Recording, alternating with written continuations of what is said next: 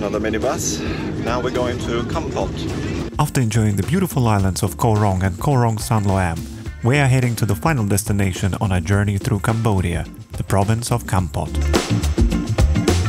Located in the southwest of the country, with a projected population of 720,000 people for 2023, Kampot province consists of 8 districts divided into 92 communities with a total of 477 villages and has abundant natural resources. In the 19th century, during the French Indochina period, Kampot became a regional administrative center with the status of a state border district as a result of the elimination of the Kingdom of Cambodia. Rong Kampot is the capital of Kampot province, and unlike most Cambodian provincial capitals, its center is composed of 19th century French colonial architecture. The region and town are famous for its high-quality pepper, which is exported worldwide, as well as Kampot fish sauce, and of course durian, which is the symbol of the province. Under French rule, it was Cambodia's most important seaport, after the loss of the Mekong Delta and before establishment of Sihanoukville. It's something sweet, right? But we don't know what it is, so let's find out. Well, it's warm and it smells very good. Okay.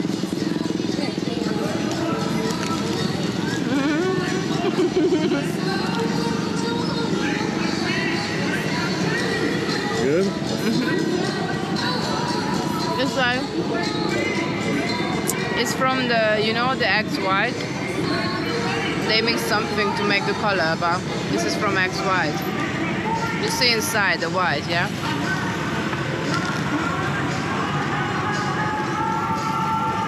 And there'll be some flavor there. Well, you know, if it's sweet, can't go wrong.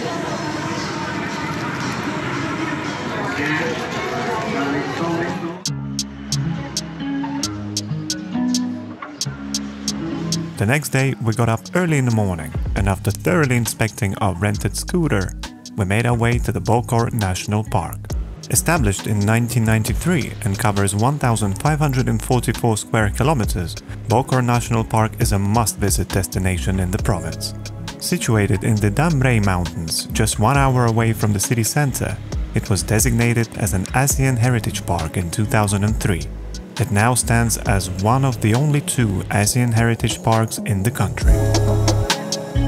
Most of the park is about 1,000 meters above the sea level, and the highest peak is Phnom Bokor, stands at 1,081 meters. The Dam Rey Mountains was formerly a Khmer Rouge-controlled area, but in 1993, Preah Monivong National Park was inaugurated, along with most other national parks in Cambodia. The park is named after King Sisabat Monivong, who used to visit the area and ordered the construction of a Buddhist temple here in 1924.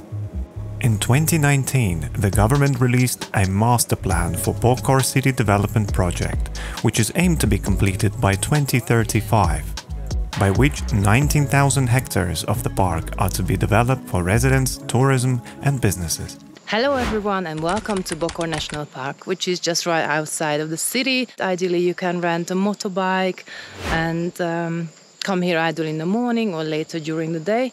Bear in mind you're probably going to experience similar weather as today. We see pretty cloudy and misty, not much of a view.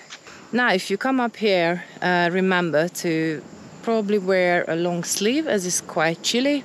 And we are right now 1,048 meters above sea level. And behind me you can see Lok Ye Mao Monument, which is an enormous 29 meters high monument. Legend says Lok Ye Mao was the protector of the mountains as well as the coastal area in Cambodia. It was a really pleasant drive up here. It's so misty, you can't see anything. And there's a lot of people here, but yeah, there's no view unfortunately. The history of Lok Ye Mao is shrouded in legends and stories. According to one story that is set sometime before the French colonial era, she was a beautiful lady married to a powerful warrior. When he died, she took control of the armies against the Thai and became a celebrity. Another version says that Ye Mao was a wife of Ta Korom Ko. They lived in the forest near Petnil Mountain. One day on their walk they came across a tiger. Ta Korom Ko abandoned his wife and the tiger devoured her. Let's go to Black Palace. Since then, any traveler who passes by the place of the accident paid respect to her spirit to avoid a similar fate. It's so lovely up here. It's quite cool comparing to the intense heat at the bottom of the mountain. But here it's nice and fresh. So maybe you want to bring some warm clothes with you, just in case. And that mist makes it all spooky. And apparently this place is also home to hundreds of butterflies.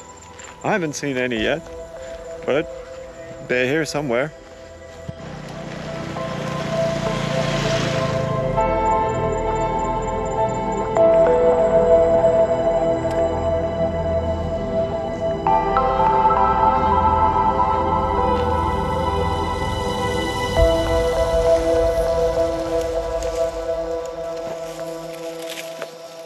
Cold in short though. The long sleeve is needed, but it's perfect like this.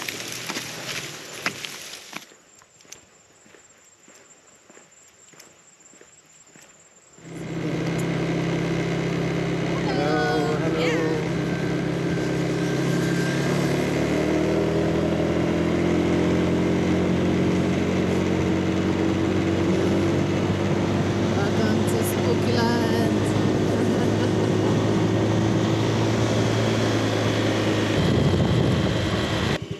Yeah, turning left. There? Yeah, see? So the next stop is the Chinese temple. And it looks pretty cool.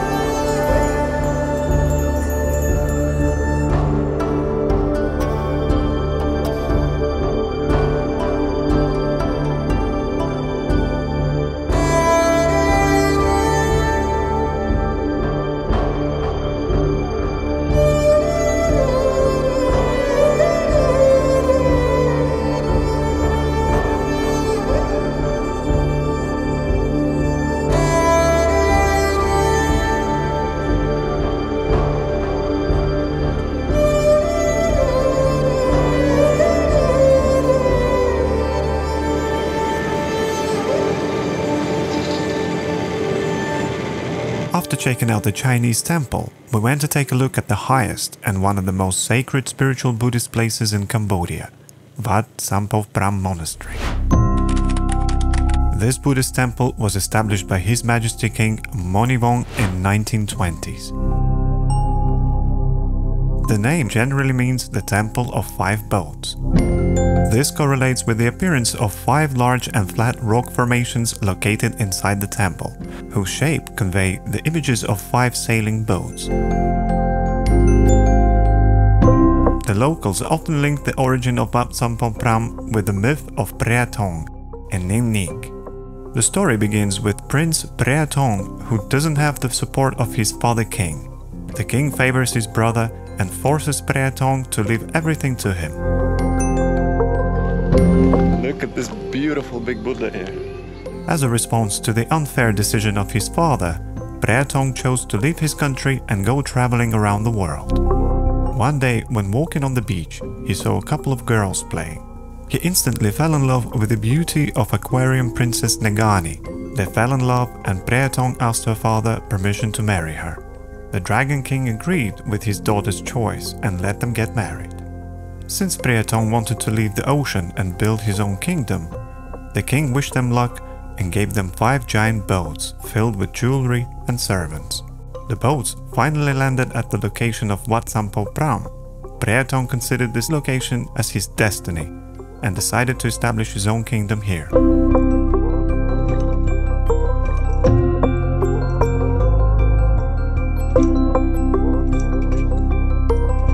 Well, on a beautiful clear day, I bet you can see so far out, but today, as you can see, there's no chance.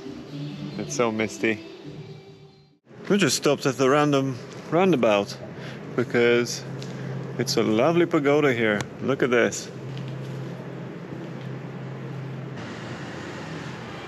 There's really cool decorations here all over the place, on the ceiling, on the walls. It's like really detailed carving. Wow. Really nice pagoda. And it's like in the middle of nowhere. There's nothing around here. It's just some kind of a random roundabout with a gas station. And there you go. And you got this place. Incredible. The best time to visit Bokor National Park is between December and March, when temperatures are at the most comfortable. Despite the warm climate, it is important to remember that the main part of the national park is situated over 1000 meters above the sea level, and therefore the temperature at the top is naturally lower. So pack warm and waterproof jacket, as it can get chilly at the top.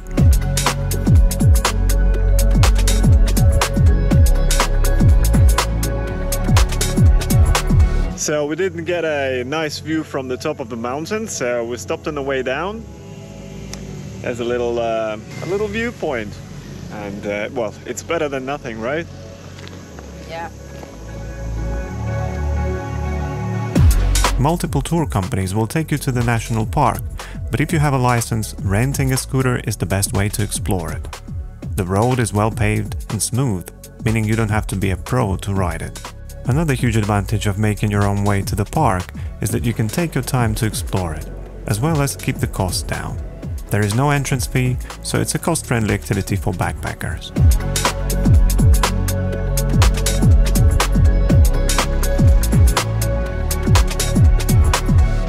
We opted out for a dinner at the Riki Tiki Tavi. I'm gonna try a Kampot pepper burger. And I'm going to try a Swiss mushroom burger. Cheers for that. Cheers.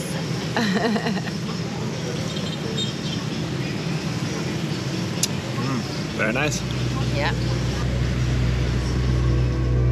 We are paddling around in the Green Cathedral. It's roughly an hour if you don't stop. Obviously, if you take it slower, taking pictures and videos, it'll be a bit longer. A perfect escape from the hustle and bustle of the town, the Green Cathedral is only a 15-minute scooter ride away, heading north out of the town. You can rent kayaks from numerous guest houses that line the waterway, and we rented ours at the retro Kampot guest house.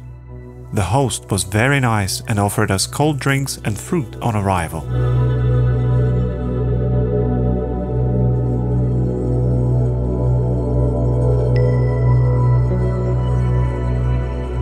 The Green Cathedral is named for the green foliage that lines the waterway, where the plants have grown to touch leaves across the water, forming a canopy providing a cover from the blazing sun.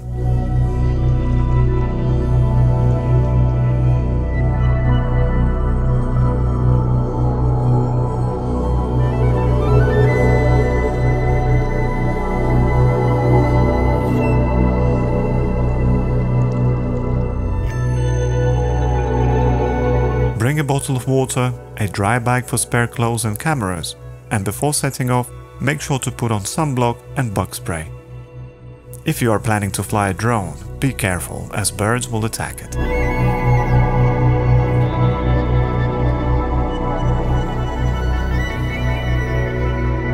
While it's a loop, in some places it can get confusing, so Google Maps provides good reference points and confidence that you're going the right way.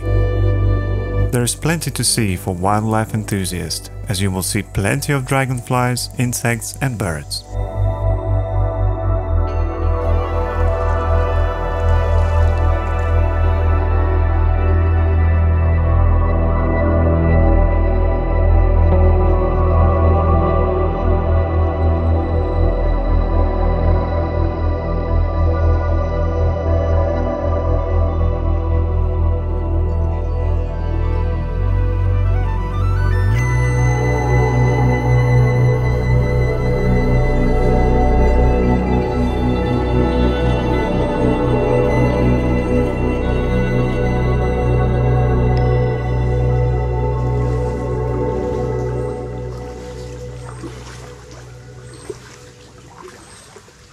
After a relaxing kayak trip, we jumped on a scooter and made our way to the La Plantation. La Plantation was kickstarted in 2013 by a French-Belgian couple who, after a long career in IT, decided to move to Cambodia and start a Kampot pepper farm on a wasteland.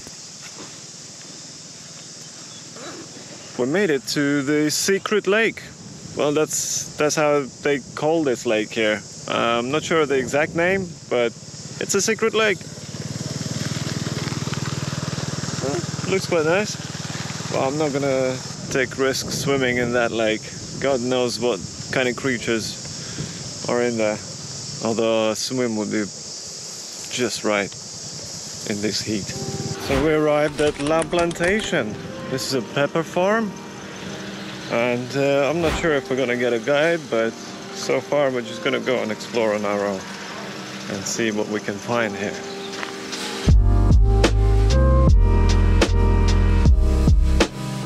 Kampot province is very famous for its pepper. So we're waiting for a tour which will start in about 40 minutes. So we're just gonna get a cold drink, relax a little bit. It was a bumpy road. Luckily our scooter brought us here in one piece. Pepper has been cultivated in the region since the 13th century, and its traditional cultivation methods benefits from ancestral expertise. The plantation, we just start our project on 2013 until now 2023, so it's 10 years already, so 10 years anniversary. And if you take a look over there, that big tree, that's the fruits that represent Kampot province. It's durian. Inside, they have many trays inside them, layers. So what we putting there, like pepper, black and white, and some spices as well, like red chili, bird chili, long chili, and different type of spices as well. You can check out at our shop. Khmers, who still heal themselves with traditional and natural remedies, have an extensive knowledge of local plants and their benefits, which they use every day. This is the picture, the first when we start our project. Before we start to plant the pepper, we have to fix the ground first. So our four type of our color that we have at the shop, that we have green, black, white, and red. Everything is coming by the same vine here. The more they are green and a bit dark green, they have very high spicy flavor inside them. But when they change to red by the sun hitting them, their spicy flavor will dropping down, sweetness will going up. Right now we have 23,000 poles of peppercorns, but we only have 1,000 poles of the long pepper. So this peppercorn is a bit different because they are slow growing. To wait them grow 1.5 to 2 meters, they need 2 years. And also to wait them to grow from the ground to the first top 4 meters, sometimes we wait 3 years, but another farms more than 3 years. And also about them, the first 3 years of them we don't harvest them. The reason why, because they are slow growing, especially they don't have high spicy flavor inside them. And third, we want them to grow a happy life to give us a lot of plenty food in the future. So the first 3 years, starting from June to July, they become flowering. So this is the young flower. It's making like this. So we're gonna cut their flowers. We do it again and again, jump to the 3rd year. So when we cut their flowers, it means we're giving them energy to grow faster. So jump to the 3rd year, we stop cut their flower, we're gonna leave it there, and then we can harvest them on the 4th year. La Plantation highlights the traditional cultivation of Kampot pepper and Cambodian spices by offering activities around the farm where visitors can learn and discover what it takes to produce the world's finest pepper. After a long day, we got peckish and decided to head over to Kep Crab Market to taste the famous fresh Kep crab, and we were ready to ride 20 kilometers to try it.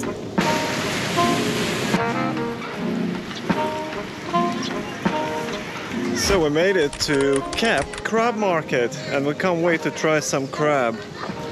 I'm not sure if we're on time or if it's too late now for it, but we're gonna try our luck. This unique market is located in a small seaside village in the town of Kep. It's a hectic place that feels very authentic, where trade is a form of art. This is where you can get some of the freshest crab in the world. The industry plays a vital role in helping the locals in Kep earn their living by fishing, selling and serving this kind of seafood to visitors. The market has long-standing history, as locals have been doing business here for decades.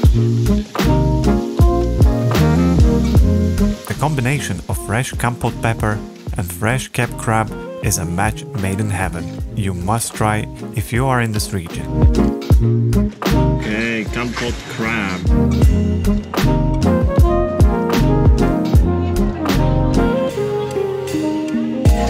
Wow, so we just tried Kep crab and it was delicious. In fact, it was probably one of the best crabs I've ever had. It's fresh, the sauce that they make with the Kampot pepper was so lovely. So if you come to the market here in Kep, you should definitely try the crab.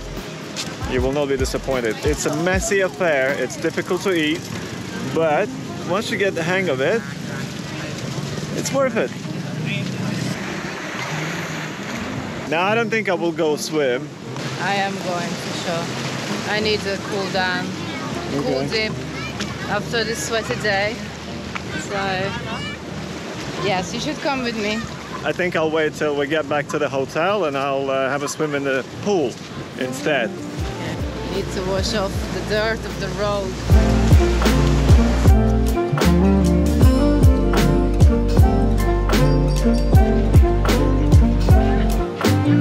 So how was Kep? Yeah, Kep was alright. I think the highlight was the crab. We've not tried the beach at the end. Decided just to head back to the hotel and have a dip in the pool instead. Yeah, we got a long way back now, but it'll be fun. Our time in Cambodia has come to an end. We thoroughly enjoyed our time here, having seen some incredible places and made memories for life. Thank you, Cambodia, it was a blast. Next, we are crossing the border into Vietnam and begin a 1-month journey through this beautiful country, starting in Phu Quoc and heading north to Hanoi.